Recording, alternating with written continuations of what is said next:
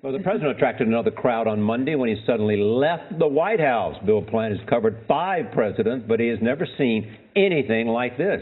Bill, good morning. Good morning. Well, I was just minding my own business, walking down Pennsylvania Avenue with a grilled cheese sandwich on my way back, and suddenly there's a big crowd coming at me. Looked more like New York than D.C., and then I saw Secret Service motioning people aside. Yep, it was the president out for a walk again. Politicians sacrifice a lot to live in this exclusive piece of real estate. But once they get in, most are eager to find a way out of the bubble. I don't get a chance to take walks very often. Secret Service gets a little stressed.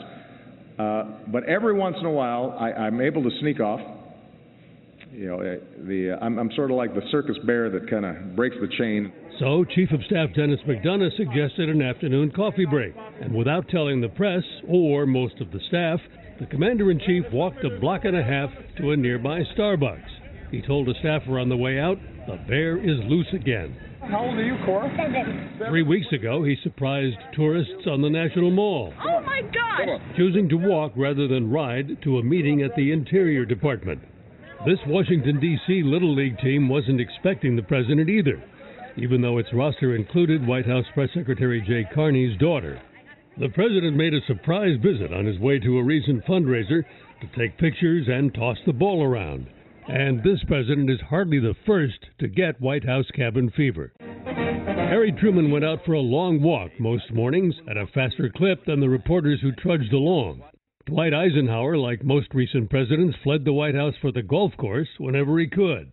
Ronald Reagan slipped away at least once and complained after less than a year in office that the White House was like a gilded cage. I sometimes look out the window at Pennsylvania Avenue and wonder what it would be like to be able to just walk down the street to the corner drugstore and look at the magazines. I can't do that anymore.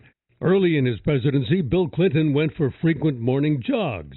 His habit of stopping for fast food afterward even prompted a parody on Saturday Night Live. Let's stop in here for a second. I'm a little parched from the jog. Sir, we've only been jogging for 3 blocks. Besides, Mrs. Clinton asked us not to let you into any more fast food places. After a while, all presidents feel confined and start looking for ways to shed the motorcade, the security personnel, and the reporters who generally tag along. Guys, you got to give me a little space, though. And usually that means keeping reporters at a distance. How's the coffee? Tea. Well, the president's staff says, look, there's no planned message in these impromptu outings. He just likes to take a walk. But they do like the message that they think it sends, which is that he's a regular guy. Now, I should add that by the time I got back, that grilled cheese was cold. Bill, I have sat next to you many a time having lunch. I don't ever remember you having a grilled cheese. Did it have truffles in it? This is a new grilled cheese shop. We like it.